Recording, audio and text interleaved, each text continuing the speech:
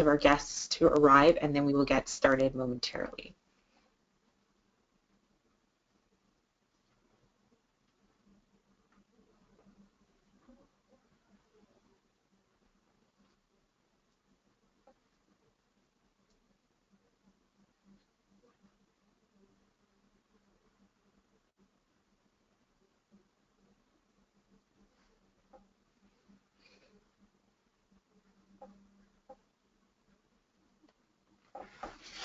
Okay, it looks like we have quite a few guests here online already, so in essence of time, I'm going to get started. I want to welcome each and every one of you to this engaging webinar on powerful communications, the cornerstone for gaining commitment to change.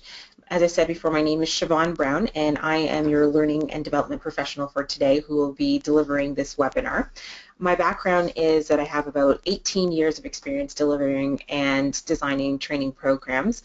My background specifically is in change management and learning and development as well as leadership development. I actually have my CMP in change management as well as my PMP and my CTDP, and I'm doing my master's right now in leadership.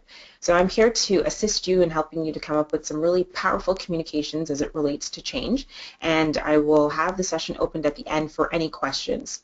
Throughout today's session, we will have Lauren Connor, who is also on the call with myself, and she will be your moderator. If you have any questions or feedback, I will ask that you please put your comments in the bottom right-hand corner where it says in the chat. You can leave any comments or questions in there, and Lauren will respond to those and let me know to sort of stop anywhere throughout the session, and I will make sure that I answer those questions for you. Throughout the session, there will be some polling questions, which I'm going to encourage your participation. So we will pause and allow you a moment to answer the questions, and then we'll tally up all of your feedback and present it back so you can see where we're at in terms of the polls. There will also be a couple other opportunities for you to have open answers, in which case, again, please respond by putting your answers in the chat boxes, and Lauren will be moderating those. There's a question box there, too, specifically if you have any questions to ask there, and Lauren will be also moderating that. So with that, we will get started. Before we actually launch in, I am going to now turn off the video. So sorry, folks, we're going to go. And the reason being is just to ensure that we save some bandwidth on this. So let's get started with our session today on powerful communications, the cornerstone for commitment to change. So we're going to just jump into this right away with our first opening poll question. As most of you have already seen change initiatives occur in your organizations and in other organizations, what you may notice is that not all of these change initiatives are successful, and there's multitudes of reasons why. But we're going to first take a look at how many change initiatives in your organizations and in businesses, maybe not necessarily in your organizations, because we know your projects are usually quite successful, right? But maybe in other organizations, how many of them do you think actually fail? So we've got four options here. There's A, 30%, B, 55%, C, 70%, and D, 90%. So we're going to open up the poll questions now, and I would like for you to respond with one of those four answers, please. So we're going to give you about 30 seconds to a minute for you to respond with that.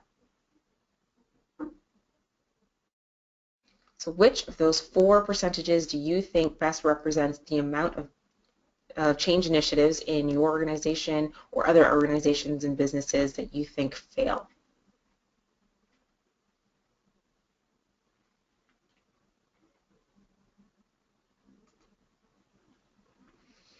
All right, I can sort of see where most of us are starting to lie.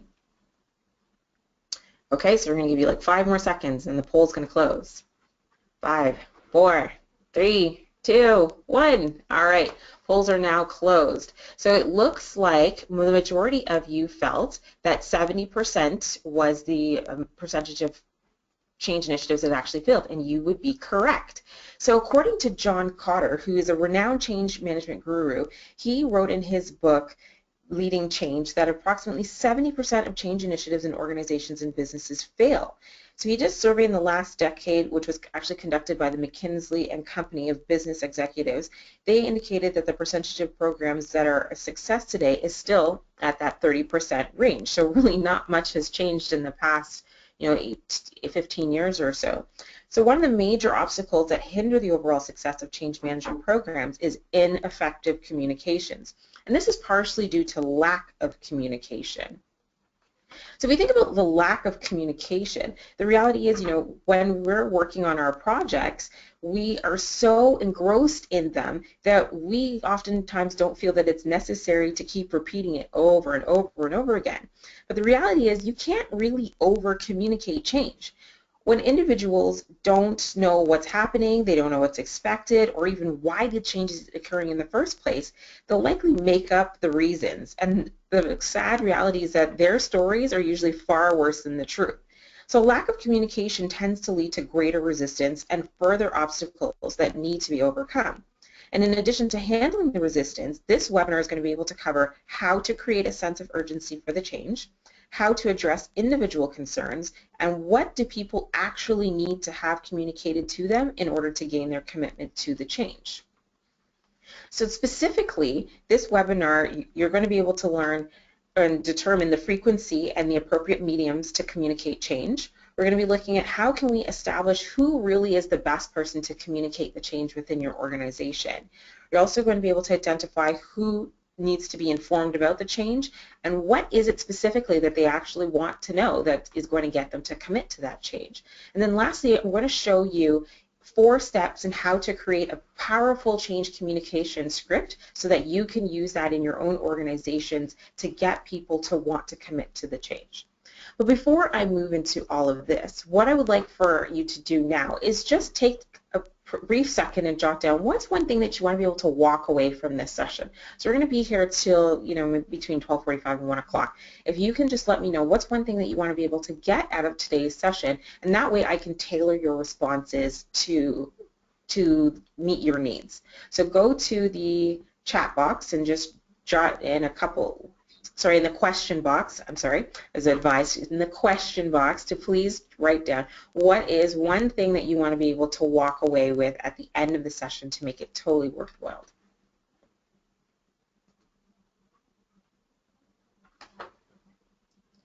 So I see someone here says they want trends for communications, tips on how to get the buy-in or convince people, and then the communication script. Sounds natural and not written formally. Yeah, I totally appreciate that one because you don't want to make it sound like you just attended a webinar on how to write the script and then when you say it back it actually sounds scripted. How to position change as something that's positive rather than negative and get the buy-in that you need from the staff. Perfect. Okay, so we're going to take those top 4 and we'll work with that and weave them throughout the session. I do see that there's a couple of others that are very similar to that. Unfortunately, we can't get to every single one of them. A lot of them are around best practices. I see here too being able to communicate what the leaders really need for the change, and we're going to cover most of this, so not to worry. The main fact is that most of you want to know about how to get the buy-in, which is why you're taking this session today, so we're going to definitely address that and how to make your communications very compelling. And for those of you that I didn't get to read out what it is that you want for today's session, the mere fact that you've jotted down means that your brain is automatically going to be focused to get the response that you're looking for. And if I don't cover your question right now, when we open it up for question and answers at the very end, and that's when I'll put back on the video, you're more than happy to ask me that and I will make sure that I get those responses to you. Okay? Fair enough. So with that, we'll continue on. So what does change leadership actually involve? So we got to start off right from the get-go so that we get the context for this.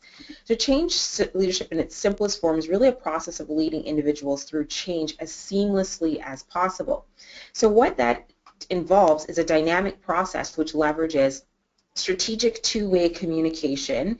And so that when it says two-way, it's not you just telling people what to do. It's really a dialogue that you're having here. It also encourages engagement activities so that it helps to create an awareness of what the change really is about. And that's done through information sharing, releasing compelling full facts, and then inspiring people's interests and quelling their concerns that they have with regards to the change. C talks about ensuring change readiness, and sometimes to do that you need to provide people with the necessary tools, but you also need to start talking about what the change looks like well in advance of the change, especially when the change is going to be something that's transformational. You might want to even start the communications good 18 months before the change is even rolling out, just to get people ready to accept the change.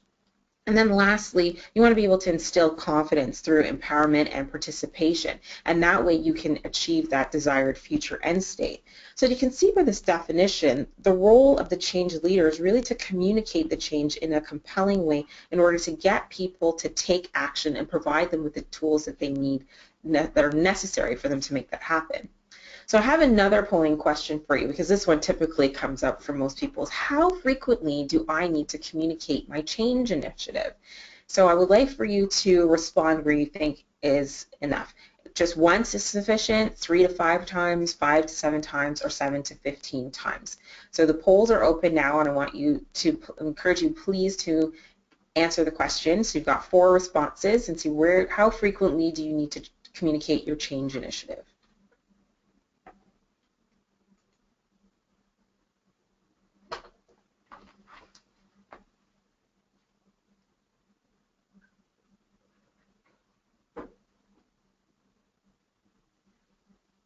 Okay, so I can see there's like 2 front runners that we've got. Give you another 5 more seconds. All right, so we're going to close the poll. So it looks like the majority of you, 63% of you, have confirmed the answer is D, 7 to 15 times, and that would be correct. And for those of you who didn't guess that, it may seem like a lot, 7 to 15 times. My goodness, that seems like a lot of times I'm communicating this change. But the reality is you do need to communicate the change very frequently, and you have to do this as often as you possibly can. Reason being is that people take mini vacations. They're not always paying attention to what you're telling them. They'll take mini vacations literally and figuratively speaking. So if they're off on vacation and you communicate it once, they didn't get that message. And even if they are here, mini vacations meaning they're off in their own little worlds, and they're not concerned with all the details of the project that you feel is most important to you, they might not be paying attention to that critical information. And that's why it's really important for you to repeat it over and over again. A good 7 to 15 times is really where you should be aiming to be your optimal amount of communication. If you look at different ads within the media, so let's say for instance KFC, before they were known as Kentucky Fried Chicken. And Kentucky Fried Chicken didn't have necessarily the best terminology in terms of the word fried, because now we're more health conscious, so they changed it to KFC, but it took a while. But now people just know them as that's a rebrand, and they've said it enough times with TV ads, radio ads, commercials, billboards, whatnot, so that you get it, and now you know that this is the change that's happened. So the same way when you're in your organization, even though you might think it's something that's very simplistic and it's very easy for people to understand and should grasp, they do need to have it communicated a good 7-15 times for them to actually remember that. So in addition to this, you also need to use multiple mediums to communicate the change. We encourage you to use at least 7 different mediums. And that reason being too is because you need to increase the likelihood that somebody will actually receive that communication. If you only use emails, for instance, you may be missing out on a whole group of people that don't access their emails on a regular basis. And I know most of you are thinking, well, this time and age, most people do access their emails. While that may be true, they're bombarded with tons of emails, so they don't read all of them necessarily as thoroughly as you would like them to. So the result of that is that they turn around and they kind of put it into the trash. So what you might want to do is encourage other forms of communication, such as reports, maybe tweets, one-on-one meetings, things like town halls, or even multi-stakeholder events are all ways to engage people. If we look at the 10 levels of intimacy in today's communication, you'll notice that number 1, most people gravitate to wanting to use social media, such as Twitter and Facebook, and sending those messages and even email. And those are more one-way type of communication. And as we start moving away from that towards text messaging, instant messaging, and we move to like letters, this is where we start getting a little bit more into two-way type of communication. But the real rich communication comes from talking to somebody. So whether that be on the phone or a video chat or face-to-face dialogue. And that way you can see their full expressions. Are they actually engaged in the change? Do they want to hear? Do they have a perplexed look on their face? Are they saying, yeah, I'm good, but really their arms are crossed and their body language is telling you that they're passively resisting? You're not going to get that information by sending out a tweet. While you might get a few people to respond back, you're not really going to know what they're thinking and feeling unless you're speaking to them, that face-to-face type of dialogue. So in addition to understanding the communication devices, you need to understand the communication spectrum. So in this slide, what you're seeing here is multiple methods of communicating with stakeholders, especially during times of change. So it's based on having lean to rich communication depth, as well as looking at a monologic to dialogic communication direction. So if you're moving from this like simple SMS or email, that's going to be very lean, and it's also one-way type of communication, versus way over on the other spectrum, we're looking at open space technology or world cafes. That's allowing for people to have multiple dialogues back and forth, engaging with each other, and you're really involving a very rich type of communication. So I encourage you to really match the communication method to the type of engagement that you want. And then you got to take a look at what's the sequence in which you want this to occur. So maybe you might want to start off with a simple email to let people know, heads up, this is what's coming. Then you may have a one-on-one type meeting. Then you may have other focus groups where people are being involved, a town hall, then maybe a World Cafe. It really depends, again, on how you want to increase that engagement over a period of time. So this will be part of your overall communication strategy. So you want to utilize as many methods of communications as you possibly can so that you can build that momentum for change, while at the same time you're increasing that sense of urgency that the change is coming and that people need to take this change. So the next thing that you're probably, after figuring out, what type of communication should you use and how to establish that sense of urgency, you also have to determine who's really the best person to announce this change. Well, I would suggest that you pick someone who's a very well-respected and influential business leader within the organization to announce the change. They need to prepare key messages that define the change as clearly as possible and link it to the organization's mission, values, and strategic objectives. By doing so, leaders are going to be able to reinforce that behavior and performance expectations. Now, while senior leadership support is imperative to the success of the change project, frontline staff also need to hear the change from their direct leader, because their direct leader actually has the greatest influence over the employee's adoption to the change. So if that front leader isn't on board with the change, it's going to be very apparent, and their direct staff is not going to be on board with that change if they feel that their leader is not on board with the change. The reality is, according to the Corporate Leadership Council, your frontline leaders can actually impact and influence the behavior of their direct reports by up to 26%. Now that's a huge amount that they can actually influence their team members. So it's really, really important that you engage those frontline leaders with the change, and then have them, in addition to the senior leaders, announce the change to their teams, because their staff are going to be looking to them for that support. So I got another polling question for you. Yes, I'm going to constantly keep you engaged and make sure that you're not flipping from screens back to forth.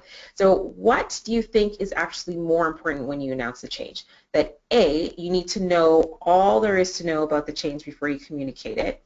B, to be passionate about the change that you're communicating. Or C, it doesn't really matter. Okay, so I'm just going to let you sort of think about that. And the reality is, because this comes up, because a lot of people, they always want to know, do I need to know all about the change before I report or communicate it and tell everybody? And the reality is, you don't. Effective communication is only 20% of what you know and 80% of how you feel what you know, and that's from Jim Rohn. So what is really important here is just to be passionate and authentic to increase the overall trust that they have in you as a leader. So when people have trust in you as a leader or change agent, as that may be, they're more inclined to want to follow you through the change. And while it's important for you as a leader to know the details of the change, so I'm not downplaying that, sometimes you don't know all what's going to happen and how it's going to unfold. Yet you want the people on your team within your organization to follow you. So in this case, it's far better to just demonstrate your enthusiasm for the change, while at the same time being honest and transparent that you're embarking on this journey together, and while you're unsure of how it's all going to come together, that you're asking them to trust you and to trust the process. So when people respect you as a leader, they're going to follow you no matter what. But if they feel that you're not being completely open, honest, or transparent, then that's where you get a lot of skepticism and a lot of resistance starts to unfold. So now we want to think about, okay, well, how am I going to communicate this in a way that's going to be compelling and it's going to be engaging? So I've got 3 tips for you. We want to make sure to have very effective communications that it's 1, clear, 2, consistent, and 3, compelling. So how are we going to make this happen? We're going to go through each of these 3 details. Now, the first characteristic of clear, you need to make sure that we're always answering that question for people, which is the why. Why is this change happening? And then the next one is, how is it going to impact them? Just simply stating what the change is going to be is not sufficient enough for people to engage in the change, because they need to understand, why are we doing this? Have you ever been part of a change before where partway through, you're still confused as to why this has happened, or even the change has been completely implemented and you sort of trusted the leader, but then partway through after it's done, you're thinking, well, why did we do this in the first place? And that, unfortunately, is because that wasn't communicated to you very clearly. And in this day and age, especially when you're dealing with a lot of millennial generation within the organization, they're not simply going to accept that we are changing because, and leave it at that, and you need to fall in line. They need to understand, why is it that we are changing? What is the rationale behind this? How is this linked to the organizational values? And more importantly, how is this going to impact me? Because at the end of the day, people care about what is going to happen to them.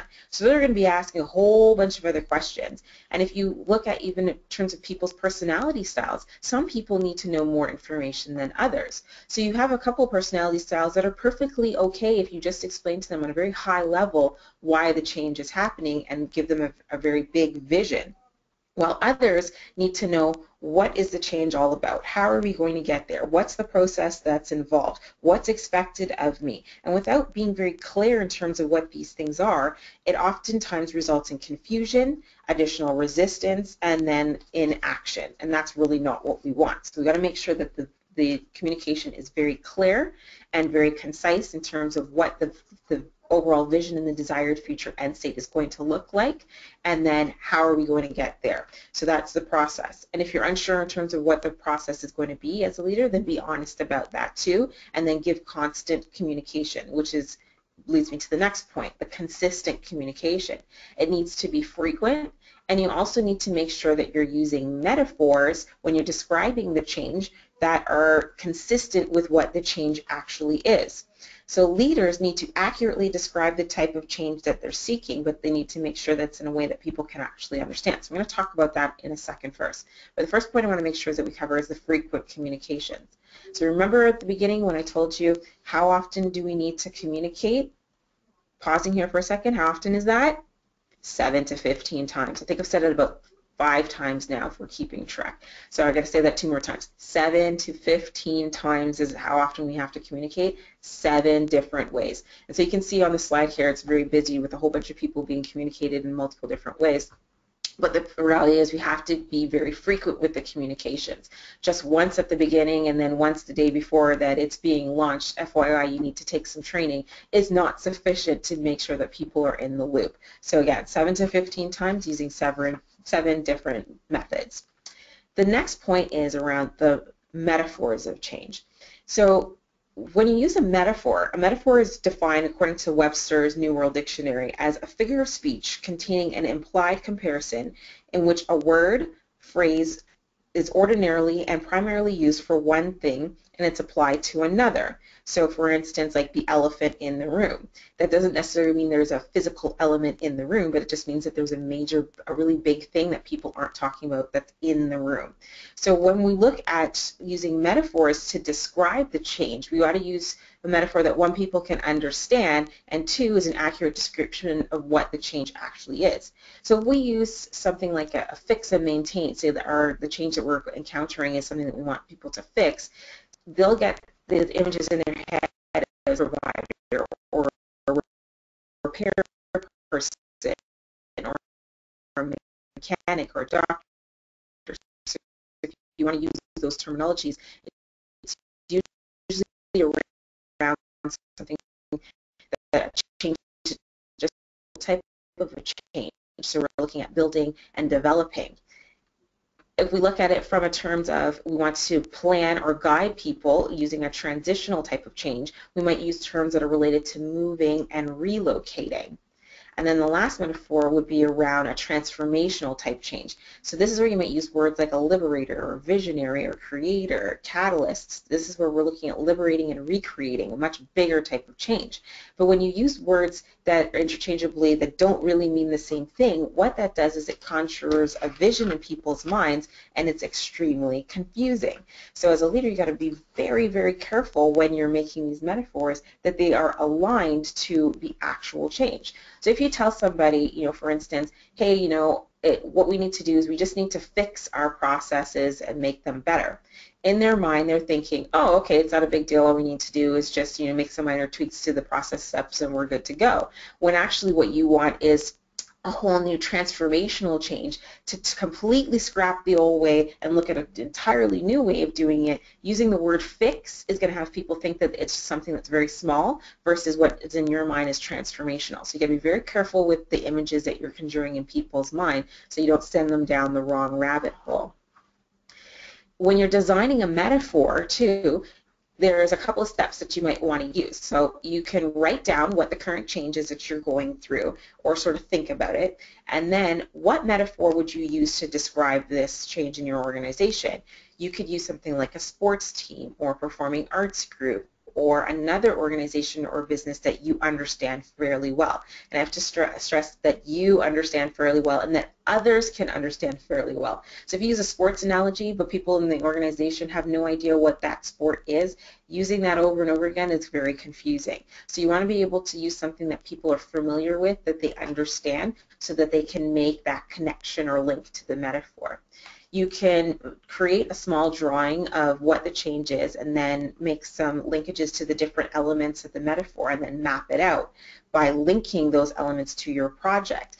And pay particular attention to whatever ideas come across your mind.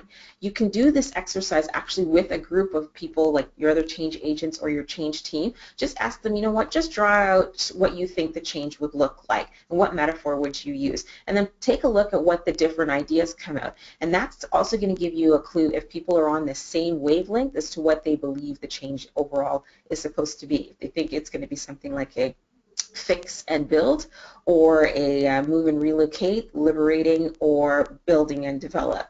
So knowing this, which metaphor would you use to describe the change in your organization? So think about a change that you're currently encountering. Which metaphor would you use? So I just want you to take a moment and sort of think about that. And just out of curiosity, I'd like to see what kind of changes that you're currently going through right now. So are we going through lots of transitional changes? Are we going through some minor developmental type changes, or are we going through something that's major, a transformational change? So I'm very curious to see where we're at right now, because that's going to sort of help us relate when we're moving into the creating the compelling communications.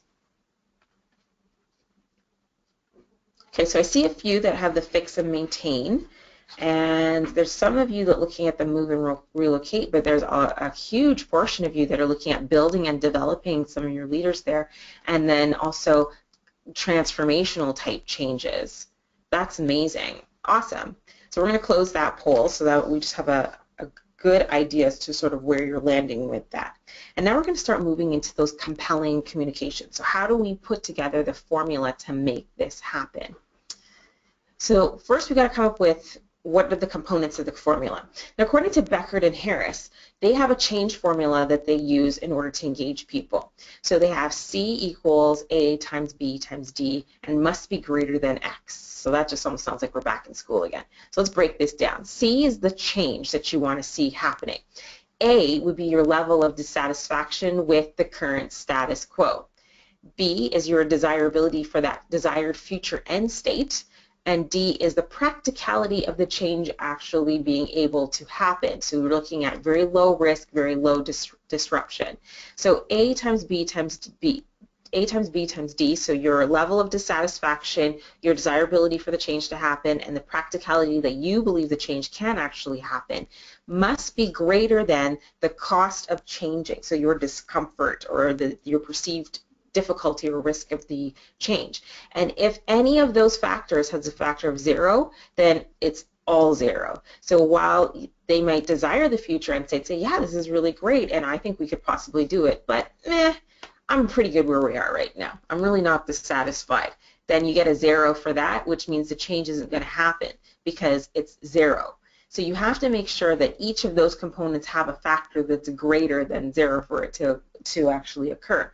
And their perception of where they're currently at, the desired end state, as well as the practicality of the change, has to be greater than what they believe the cost of changing would be.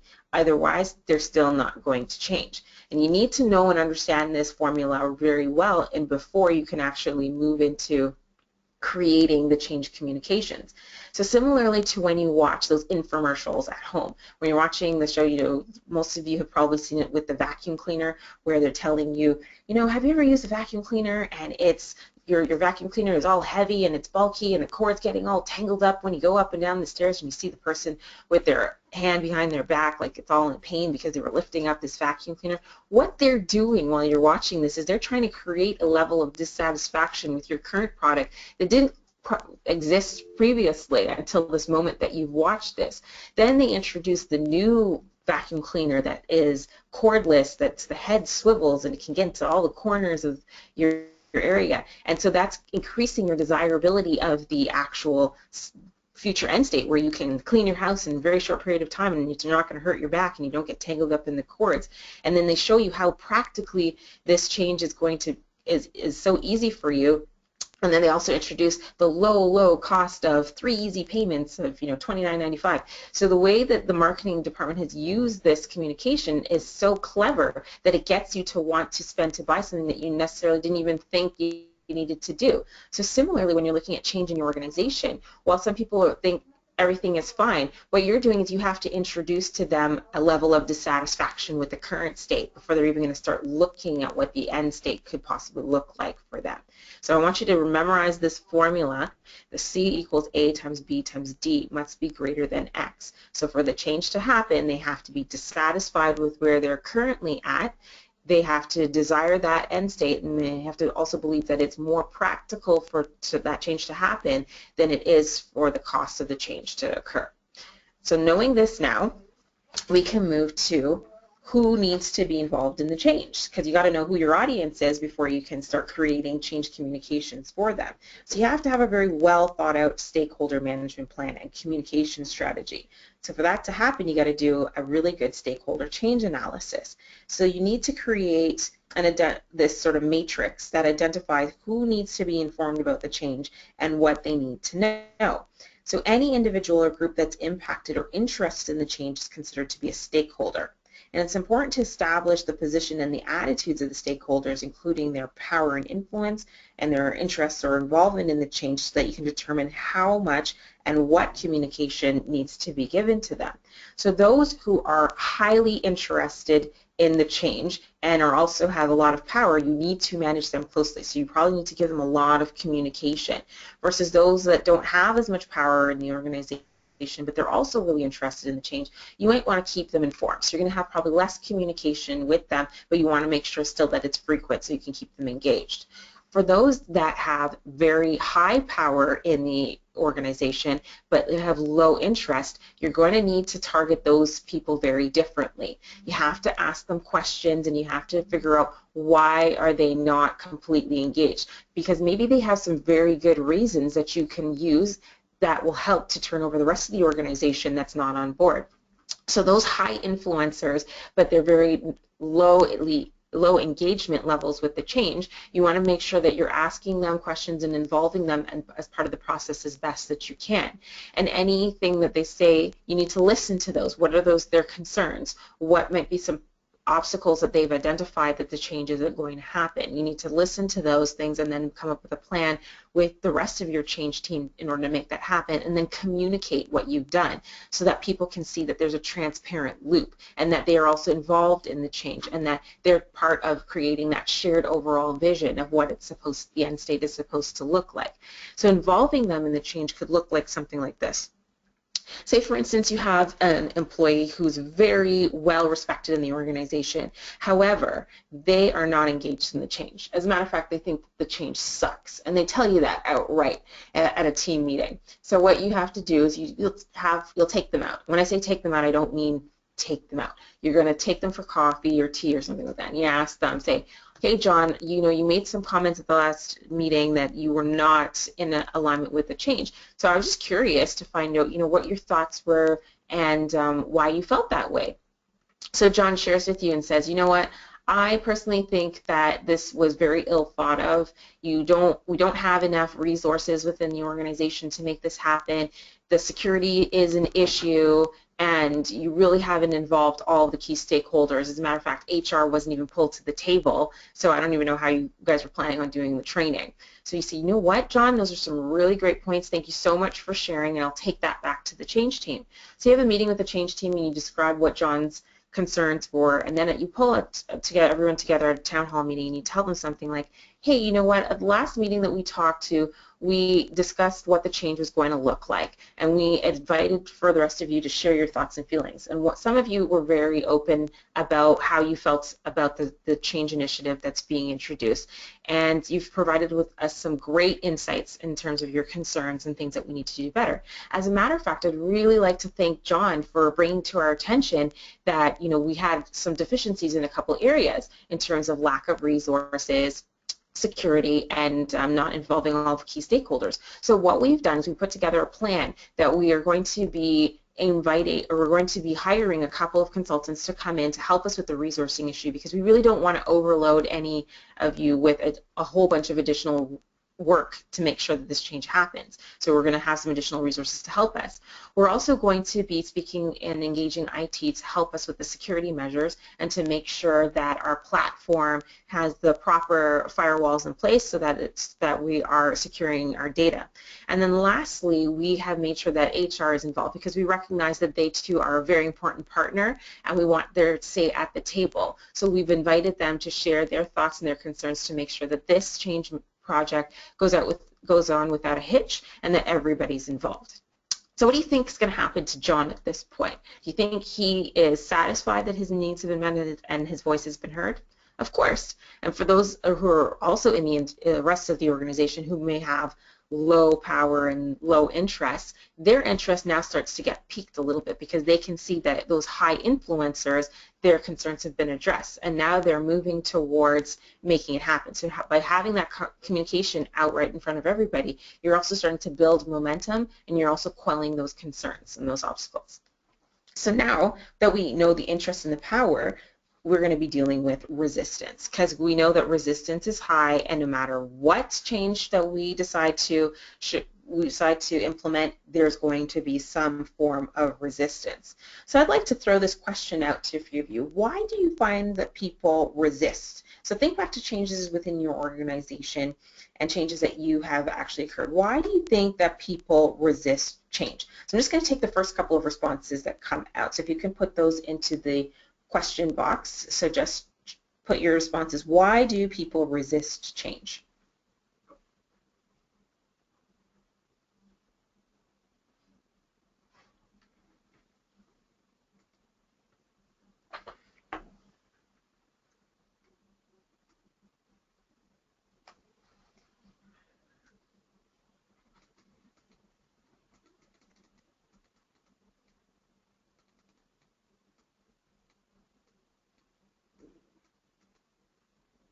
So you've got people who they're saying here that they don't have the time to communicate the change, and they don't have the time to actually do the change. Fear of the unknown. They change because they have to change, not because they want to actually change.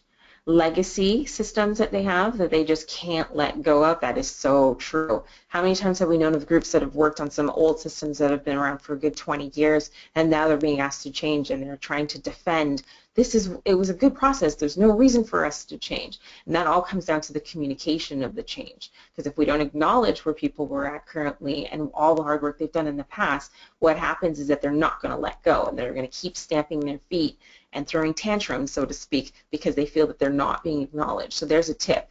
Always make sure that we acknowledge the past performance and let them know all the great things that they've done up to this point and all those great things that we're going to continue to do going forward to keep them appeased. And we also want to encourage those people who were part of those legacy systems to work on the new systems of changes that we're also implementing. I see here comfort zone. Yep, people don't want to change because they're in their comfort zone. We've got nothing being achieved in the past. That's absolutely true. So people look at past performance. People are scared. They're unfamiliar with what the change is going to look like. So we've got a lot of consistent answers here, not the benefits or not even be described. Bad habits are hard to die. I like that one there. Change equals fair. So we've got a lot of common answers there. And I also see there they don't know what's in it for them. That's also really key, and we're going to get to that in a bit. So when we look at the change, effective leaders recognize and they understand that resistance is always going to be greater when change is unexpected or unexplained. So what they do is they take more of a proactive approach versus the reactive approach by developing strategies and compelling communications so that they can minimize the resistance. As well, they're going to help those individuals move through what we refer to as the change curve towards commitment. So communication strategies need to be really well thought out and purposeful so that it can create that excitement to mobilize people to take action. So we're going to take a quick look at what that change curve looks like so that you can understand what people's emotions are during the change, and then we'll talk about what is it that they really want to know, and we can move that now into creating that script. So if we go into the transitions curve, so this would also be like the change curve, it's based off of the Kubler-Ross, and it's been adapted to by Adam, Hayes, and Hobson. So Kubler-Ross had this change curve where she talks about at least the 5 different stages of grief. So a lot of the change philosophies and methodologies come off of the whole grief theory. So when people are going through grief, they usually go through denial, anger, bargaining, depression, and then they get to acceptance. So similarly, when you are in a work environment, what happens is you'll announce the change and people go through this whole shock and disbelief, like, what? No, that's not really happening. For real? Did they really say that? I don't know. So they go through, and then some of them start feeling anxiety because they don't know what to expect. Then we go through the whole denial. No, that's not going to really happen. They said that in the past. They've talked about doing these changes, and it's never happened before, so it's probably not going to happen again. They're just talking. Forget it. But once they keep hearing the communications happening over and over again, because we've been communicating it a good 7 to 15 times, you've been using a good 7 different mediums, remember? Then what happens is they start getting a little bit angry and frustrated. Some of them might even get hostile. They're like, no, I don't want to change. Everything was good. Why are we doing this? I don't understand. And they need more information. So this is where it's really important that part of the communications is around explaining the why, explaining the how, and how they can be involved. Then in the grief theory, what happens is they do this bargaining thing. So if they lost somebody, what happens is that they try to make a deal with God and ask, if I do really, really well, if I behave myself, then would you please make this illness or whatever go away? What that translates like in the work environment is, I'm going to use the old system to the best of my ability, and I'm going to show you that we don't need to change because the old system is working perfectly fine. And if I can show you that it's working really, really fine, then we don't need to move to the new system, right? Wrong. So what you'll see sometimes is even a spike in productivity because people are trying to use and hold on to the old system before they move to the new system.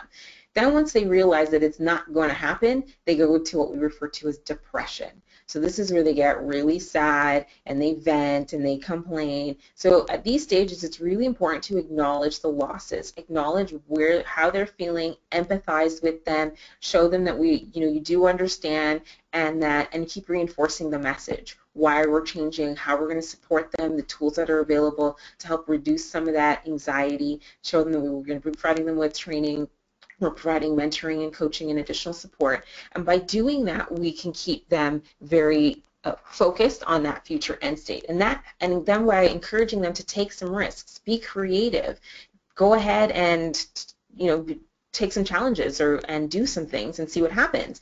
That's when they start building some more momentum. And then acknowledging and recognizing them when they do a really great job helps move them through to acceptance. And then when we do all of this, then we can start integrating them into that whole new world state. And they start feeling feelings of satisfaction, and then they start realizing the whole new meaning of why the change actually occurred. So by understanding this whole change curve and how people go through, that sudden shock and awareness all the way through to feelings of satisfaction and integration, you can see the whole span of how people's emotions kind of rise up and down. And when you understand that span, what happens is you can tailor the communications to meet those needs. So at the end of the day, what is it that people actually really want to know? Well, they want to know the why, which is what we've already discussed. They want to know why are we changing and make sure that that's perfectly clear. And then they want to know what is it that I'm supposed to expect?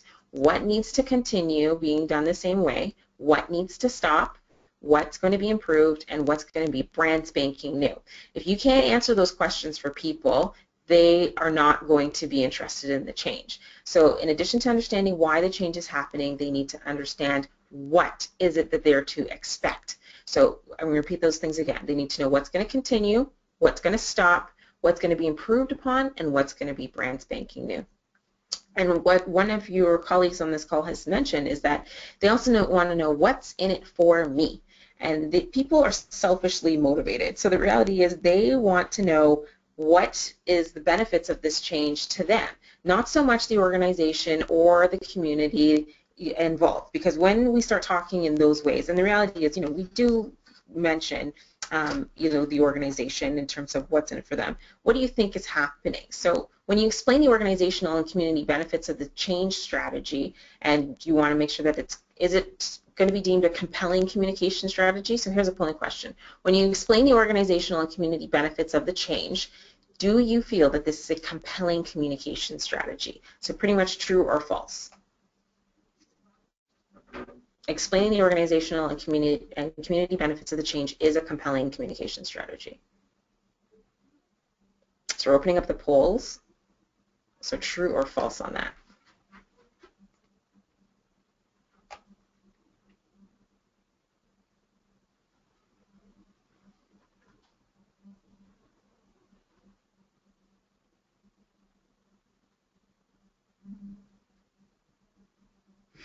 All right, I'm going to shut down the polls in the next 5 seconds.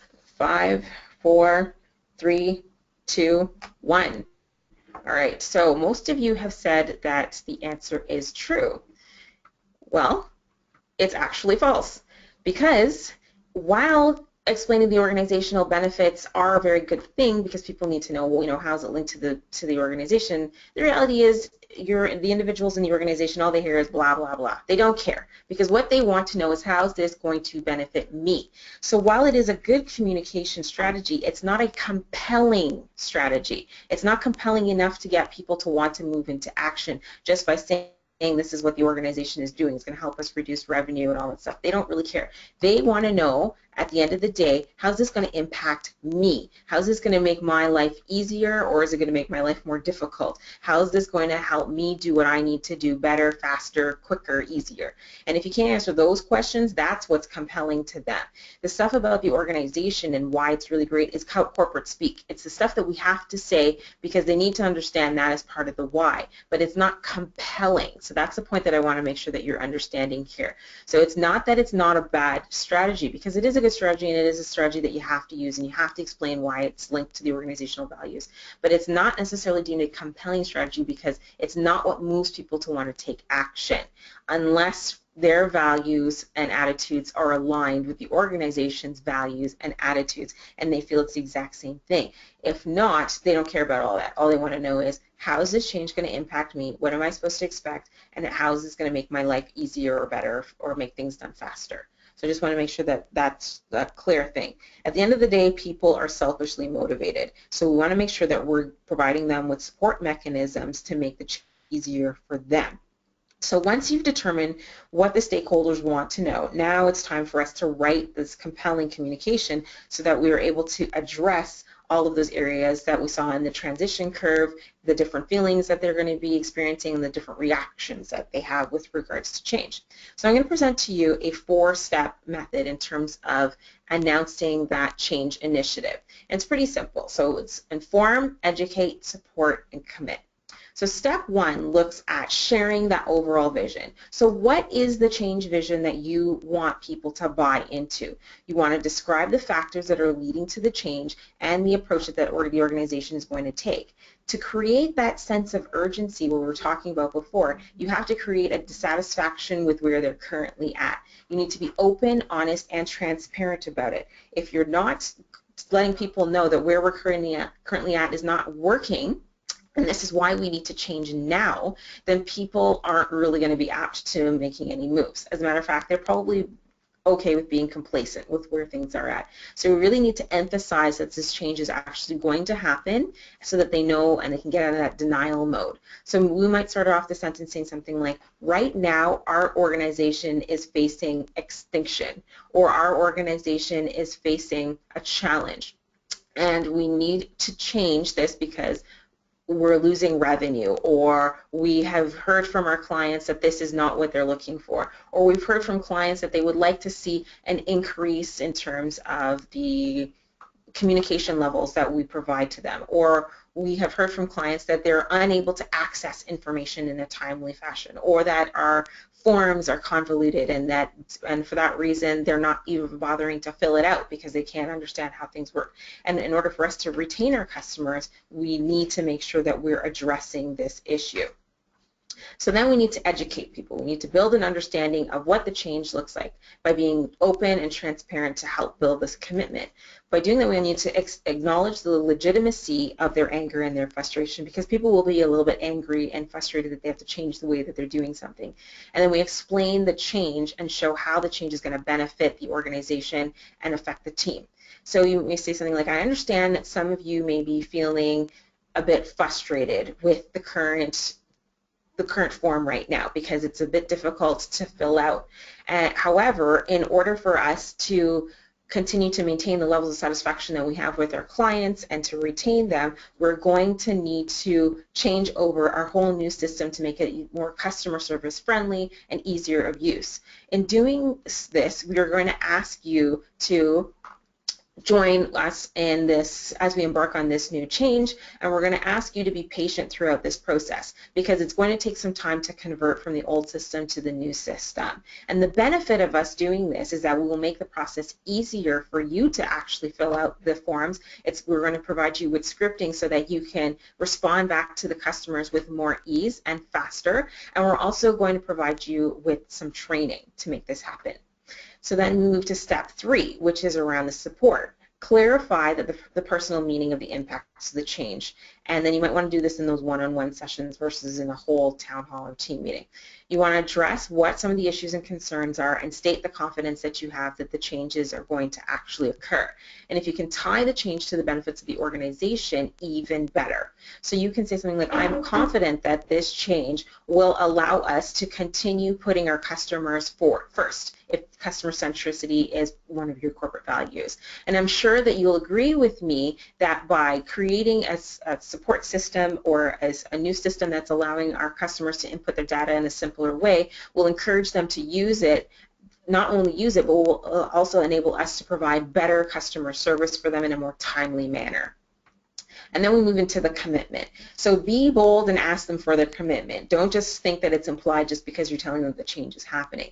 So you want to provide several follow-up series and do this frequently. You also want to provide reinforcement for positive behaviors that you see people are demonstrating and provide that recognition for individuals as well as the team. So ask them straight out for their support. You can tell them that the next steps that we're going to do is we're going to be holding a town hall meeting in the next 3 weeks, and we're going to be providing you with additional details in terms of how the training is going to roll out. I'm asking you for your support in this initiative because it's going to take us some time, and we need everybody's help to make this successful. And feel free to add that, to say that you need their help and you need their support, because you do at the end of the day. And this is how you're going to gain their commitment, by asking them. But it's really important that we always go back to the beginning. State, why are we doing this? To create that sense of urgency and what is going to be happening to them. So acknowledge their frustration and their anger. You know, we're going to be updating things and there's going to be a transition period and we do acknowledge that productivity will reduce, you can even tell them that, we don't have all the answers to all the questions, and you might not. In which case, you'll tell them, well, at the next meeting, we will provide you with more information on how the change is going to roll out, how this is going to impact your jobs, how this is going to impact what your role looks like, and for some of you, expanding the role, and for others of you, be honest with them that their roles are now going to be redesigned into something else, or if people are going to be losing their jobs too, that might be something that you might want to make sure that you talk about at whether it's at this first announcement or at subsequent announcements, and what you're going to do to support them. At the end of the day, it's really about just being transparent, being honest, showing enthusiasm and passion, and making sure that you're gaining everybody's support by acknowledging their feelings and empathizing with them along the way. So by being very clear in terms of why we're doing this and being consistent with the 7 to 15 communications as well and 7 different mediums, and then making sure that you're using the right metaphors to describe what the change looks like, being compelling in your communications by using that 4-step method of informing people, educating them, supporting them, and then getting them to commit, you will be able to create compelling and powerful communications to gain people's commitment to the change. And at the end of the day, when the trust is high, when the trust account is high, communication is easy, instant, and effective, as according to Stephen Covey. So as long as you are being that effective and trustworthy leader, you will be able to gain the trust of those who will support you, and you'll be able to get them to commit to the change and follow you and trust the process because they trust you as a leader. So what we're going to do is, we've got about 4 or 5 minutes now, we're going to open it up to questions. So if you have any questions, please feel free to answer. I'm going to turn my video back on so that you can see me. Hey everyone. So if you have any questions, please feel free to ask them now.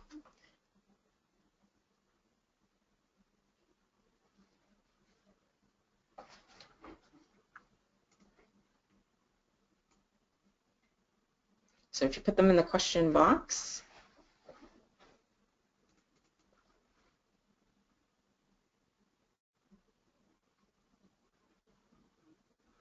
No questions?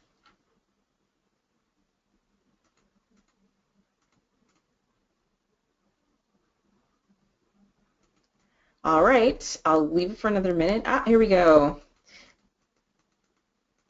So it says, when you mentioned a benefit of improving customer service, how do you address such a situation when frontline employees don't buy in or want to improve service? Ooh, that's a good one. So if they don't want to buy in and they don't want to improve the customer service, you've got an even bigger problem on your hands. So let's start with that first. What you might want to do before you launch into full steam with the change is you're probably going to want to have to say, you know what, we want to make sure that we're involving everybody's opinions and addressing your concerns. So what we're going to do is we're going to hold a focus group.